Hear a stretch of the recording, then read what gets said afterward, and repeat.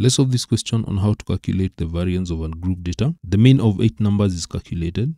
The deviations of the numbers from the actual mean are given as 29, negative 24, negative 1, D, negative 32, 22, negative 7, and negative 18. Determine the value of D and hence the variance of the numbers. Now we're given the deviations from the actual mean as these numbers. And we have a known value which is D. We need to get that D. One important thing that is going to help us is the fact that the sum of the deviations from the actual mean should give us a sum of 0. So the sum of the deviations from the actual mean, that is supposed to be 0. That is what is going to help us in this question. So that means if I take the sum of the deviation will be given by, I add everything here.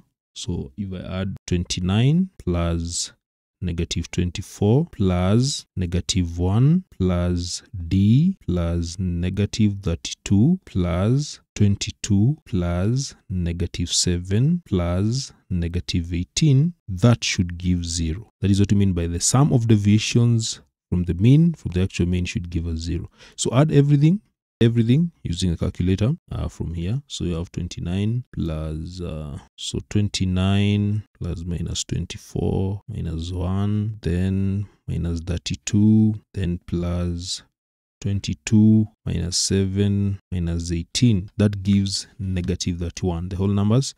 So you'll have D. So this will give D minus 31 is equals to 0. So therefore, D will be given by 31. So D is 31. So D minus 31 is equals to 0. So D is equals to 31. Now we have found the value of D. Now we need to find the variance of the numbers. The variance. So how do we get the variance of ungrouped data? Variance of ungrouped data is given by the sum of the deviations squared divided by the total frequency, that is n. The sum of the deviations squared is quite easy. We just need to square everything. These are the deviations from the mean. So we get the square. So 29 squared, then plus negative 24 squared plus negative 1 squared plus D is 31 plus 32 negative 32 squared plus 22 squared, and then plus 7 plus negative 7 squared plus, and the last one here is negative 18, like that. So you get the square of the deviations, the square of all these, the 1, 2, 3, 4, 5, 6, 7, 8. The 8 values. So use a calculator to do that.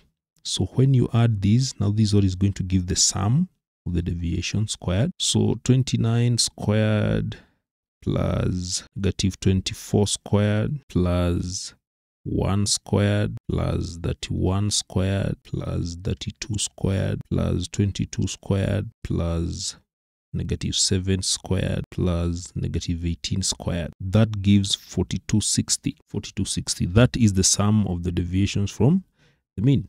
Then we divide by n. We divide that by n. N is the total values. There are 8 values. 1, 2, 3, 4, 5, 6, 7, 8. That. We divide these. So divided by 8. So 4260 divided by 8. That gives 532.5. So that is how you find the value of D and the variance of this type of data.